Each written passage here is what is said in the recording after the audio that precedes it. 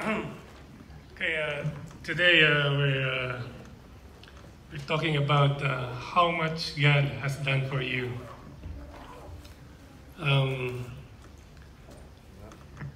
Open our Bible in Luke chapter 8, verse 39.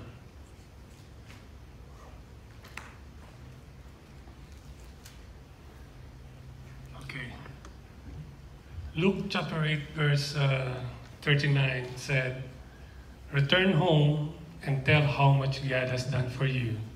So the man went away and told over the town how much Jesus had done for you. I will read it again. Return home and tell how much God has done for you. So the man went away and told all over the town how much Jesus had done for him. Amen. This is the word of the Lord. Amen.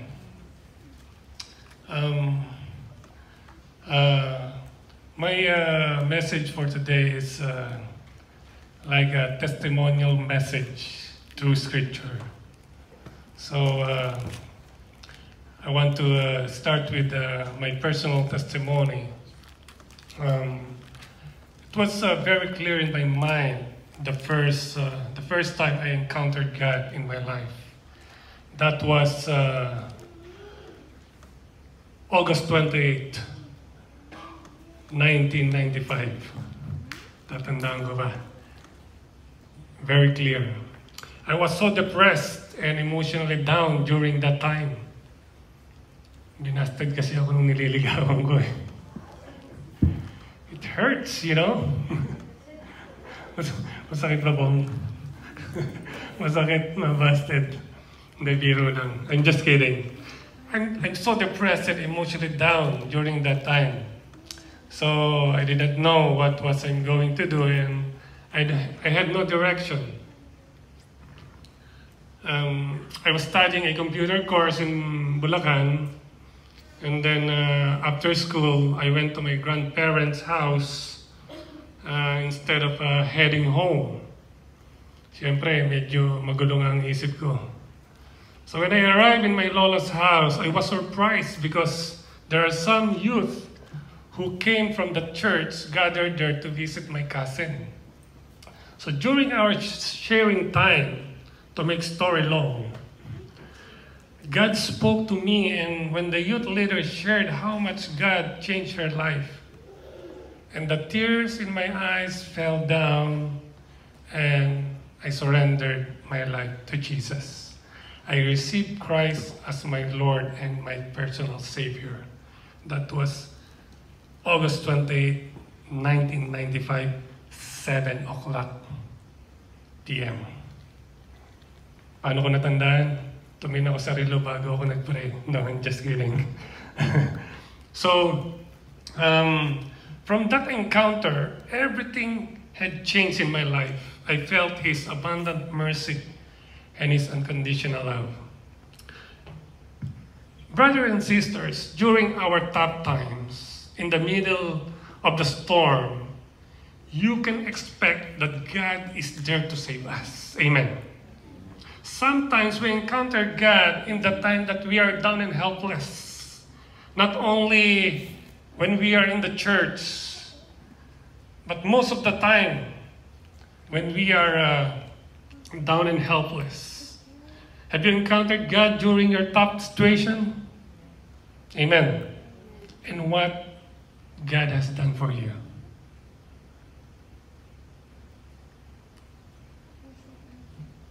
Who wants to give his testimony? I will give you 5 minutes here. No, yeah, I'm not kidding.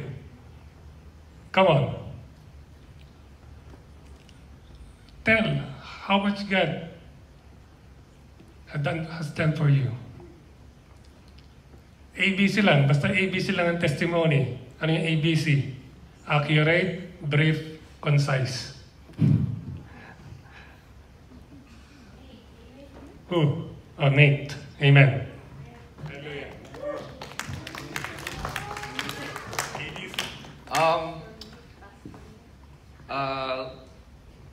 I just want to thank God for giving me the opportunity to start working at Shands as a mental health tech with Tito Suzette. Of course, thank you for that. And also for school as well. I know he's gonna be there with me as I go to class and go to work at the same time. And I think I'm excited for my future, and I just want to thank God for that. Amen. Okay, amen. Praise God. Thank you, Nate. Yeah. So, thank God. You know, our purpose is to lift up or to give glory to our God, not to us.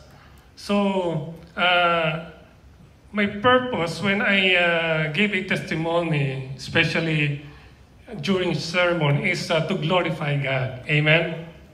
So that's why I'm inviting you here. So, okay, next week naman.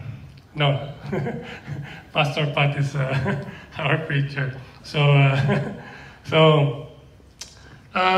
for this scripture this afternoon, in our scripture this afternoon, the background is when Jesus and his disciple sailed to the region of Gerasenes, and he met a demon-possessed man. That's the background of the story of our scripture today. So according to Luke chapter 8, verse 26 to 27 said, they sailed to the region of the Gerasenes, which is across the lake from Galilee. When Jesus stepped ashore, he was met by a demon-possessed man from the town. Wow. So medyo, parang medyo you step back and then, kung ako yun siguro baka uurong ako. No? So, according to Luke, he was met by a demon-possessed man from the town. For a long time, this man had not worn clothes or lived in a house, but had lived in the tombs. So the man in the story was possessed by the demons, not only one demon. Take note, my friends. Not only one demon, but legion. As the scripture said in verse 30, Jesus asked him, "What is your name?" He answered, "Legion." He replied, because many demons had gone into him. In the time of Christ, the legion consisted of 6,000, the Roman legions. So, just imagine this man possessed by 6,000 demon spirits. I can really imagine how difficult the situation of this man. The demon spirit ruined his life.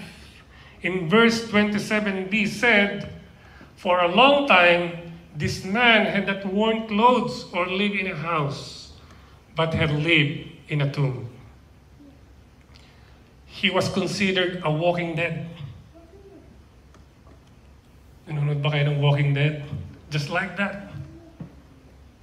So, he was crazy. The demons made him mentally insane. In verse 29, he said, many times it had seized him, and though he was chained hand and foot and kept under guard, he had broken his chains and had been driven by the demon into solitary places. Wow. He had an extraordinary strength, and no one can control him. But when he encountered Jesus, he begged for him. And Jesus cast out all the demon spirit in his body. In one moment, he was healed, and he came back on his right mind. Everything has changed in his life after he met Jesus. During our tough situation, when the things we are out of control, Jesus is always in control. Amen. I will say it again. When the things were out of control, Jesus is always in control. Even if it seems that God had become silent, Sometimes nananahimik ang Diyos, hindi natin siya maramdaman. We must believe that He knows what is going on in every one of us. Because God works in us during our tough situations. Prophet Elijah encountered God when he was depressed and terrified. He ran for his life because Jezebel wants to kill him. You know Jezebel? He's not a mermaid. Jezebel is the wife of King Ahab. He's the queen of Israel. She's powerful and have a big influence. So kaya nakakatakot talaga siya. So according to 1 Kings chapter 19 verse 9 and 10 said, "And the word of the Lord came to him, 'What are you doing here, Elijah?' He replied, 'I have been very zealous for the Lord God Almighty. The Israelites have rejected your covenant, torn down your altars, and put your prophets to death with the sword. I am the only one left, and now they are trying to kill me.'" So Elijah experienced the greatness and the power of God when the time he wanted to give up his life. That's why he said to God in verse 4, "I have had enough, Lord." He said, "Take my life. Kunin mo na ako, Lord." Ganun kabigat yung kanyang nararamdaman. He said, "Take my life." But God appears to Elijah. And God uplifted his spirit and he received the instruction of God. Brothers and sisters, try to calm yourself. Pause for a moment and try to listen to the voice of God. And He's also listen to you.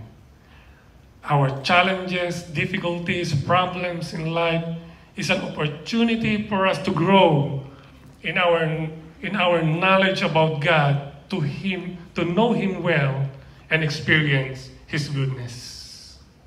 Our challenges can build up our faith in Jesus. Amen?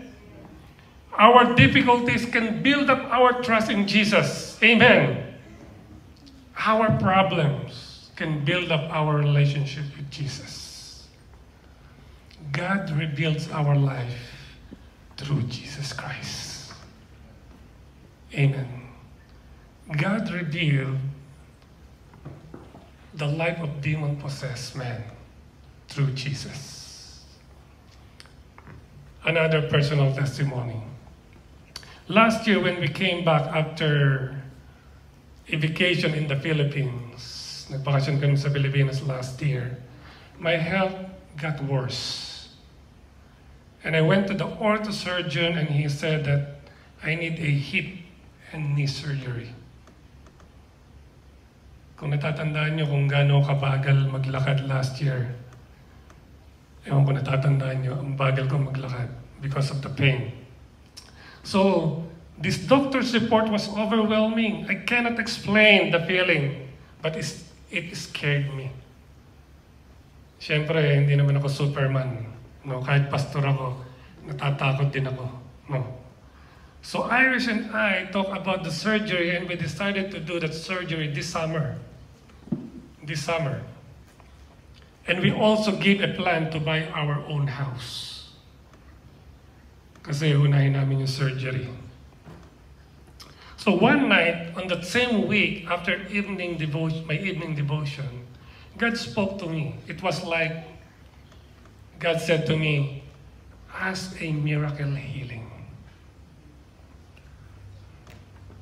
I just read the verses came from Mark. Jesus healed the blind man. So I asked myself, if Jesus can heal the blind man during his time, sabi ko, kaya rin niya akong pagalingin ngayon. Amen. Hallelujah. So that night, I prayed with confidence and asked for a miracle healing. After a few weeks, my health got better, and until now, I can see the improvement in my health. And this is the time I plan to have the surgery. because the student on their vacation, so this is the best time for me. But you know, God changed my plan. Amen. Hallelujah. So,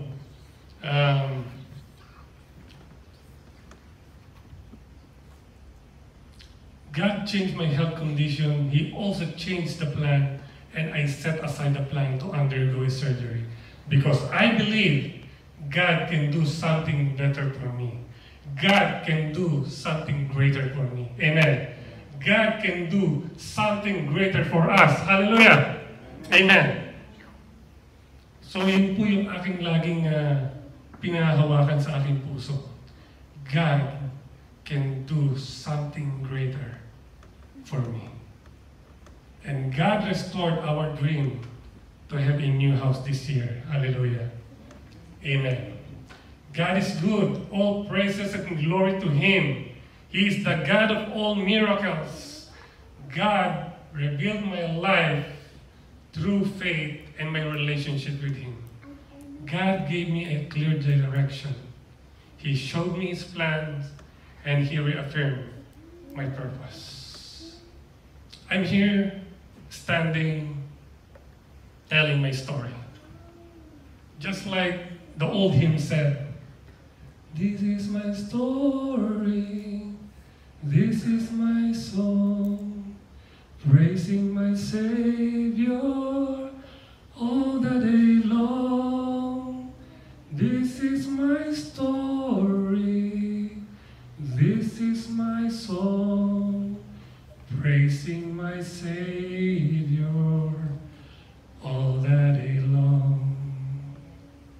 Blessed assurance, Jesus is mine." Later na lang. Makatugtugan ang bigla ni Brother Bong. So, this is my story. How about you, my friends?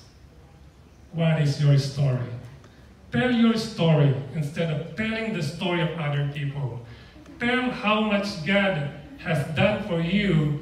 Don't be shy, like Nate. No? Don't be shy to share your story, even our failures, because through those failures, you have an opportunity to encounter God. Through our mistakes, failures, and weaknesses, God reveals our life through our faith in Jesus Christ. Can I have an amen? The man in the story was once became a burden to his family and in his community. But after he met Jesus, God revealed his life. He became a blessing to many people. He became a messenger of God, and he might also become a messenger of the gospel. Amen. Let us pray. Our Father in heaven, you are so gracious and merciful. We thank you for your relentless love and goodness to us. Thank you, Jesus, in the time of tough situation, you are here to give us comfort and lift up our spirit. We are also grateful, Lord, for giving us an opportunity to know you and to have a relationship with you. And we experience your power, your greatness, your kindness, and your great mercy in our lives. Thank you, Jesus, for building up our life, to make us worthy in your eyes, and to give us clear path, and to know our purpose in life. Lord, empower us with your Spirit so that we can live your word and we can share to others all the wonderful things that you have done for us. Help us to live with compassion and love to one another, to love other people every day. And your Holy Spirit is strengthening us to overcome all our challenges. All these things we pray by the power Jesus Christ's name.